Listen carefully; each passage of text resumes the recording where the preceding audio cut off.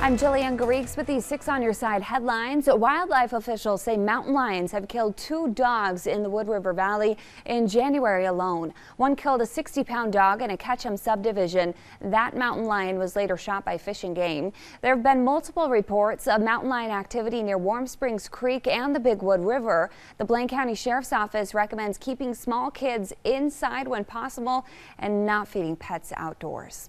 The Boise Police Department is working to improve its ability to relate to diverse populations. Chief Bill Bones is adding a community panel with that goal. He's also starting another community panel to find better ways for officers to deal with homelessness and mental illness on the streets. The McCall Winter Carnival wraps up this Sunday, but not before the Idaho State Snow Sculpture Contest. The annual competition brings in talent from all over the country. Participants start with a block of snow and have to craft an original design, all under a strict time limit. Teams started on Tuesday and will be judged 10 a.m. Friday morning.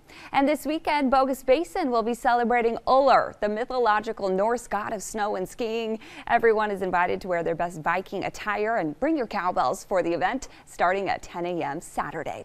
Right now, let's take a look at that forecast with Rachel Garceau. Hey, Rachel. Hey there, Jillian. Well, skiers and snowboarders should be loving the forecast for the next few days. We do have some snow that will be headed for our mountains. However, over the weekend, snow levels stay very high, so some of our mountain valleys may only see just a little bit for Saturday and Sunday, but our higher peaks will pick up quite a bit. That does mean rain for the valleys, but it will hold off for Friday. So today, those temperatures will climb. We're talking low 50s possibly across the Treasure Valley today, upper 40s in other places, and we'll have mostly cloudy and breezy conditions, but it will be comfortable for this first day of February. Now, tomorrow, things will start changing. We'll see the rain move into the valley early Saturday morning, and with overnight lows only into the upper 30s for Friday, or for Saturday, Sunday, and Monday. It will be all rain in the valleys, and we'll have off and on showers throughout the weekend. Temperatures, though, do stay comfy in Boise, still hovering up near 50 all the way through early next week. Then come Monday, another storm system will usher in colder air, so expect a big drop in temperatures from Monday to Tuesday.